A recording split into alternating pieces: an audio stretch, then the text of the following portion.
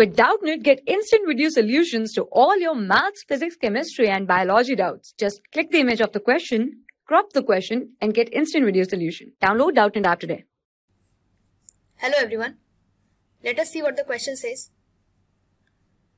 What happens when ethyl alcohol is heated with excess of sulphuric acid at 170 degrees Celsius? Ethyl alcohol, when heated with concentrated sulphuric acid, forms two products. Concentrated sulphuric acid. One product is formed at 140 degrees Celsius.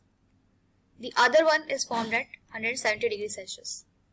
At 140 degrees Celsius, diethyl ether is formed. At 170 degrees Celsius, ethene is formed. Now, in our question, it has been asked what happens when ethyl alcohol is heated with sulphuric acid at 170 degrees Celsius. So our concern is this reaction. So let us see the mechanism of this reaction.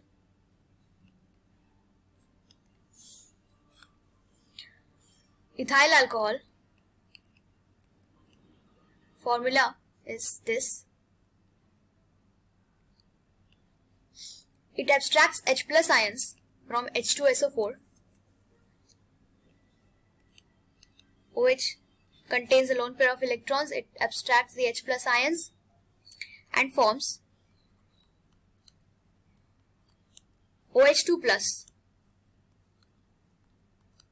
Now, H2O is a very good leaving group. So, it leaves the molecule, and as a result, a positive charge arises on this carbon. Again, one hydrogen atom from here is released. H plus is released, minus H plus, and a molecule of ethene is formed as a result. This is the mechanism for the conversion of ethyl alcohol to alkene at 170 degrees Celsius. Thank you. For class 6 to 12, IIT JEE and NEET level. Trusted by more than 5 crore students. Download Doubtnut app today.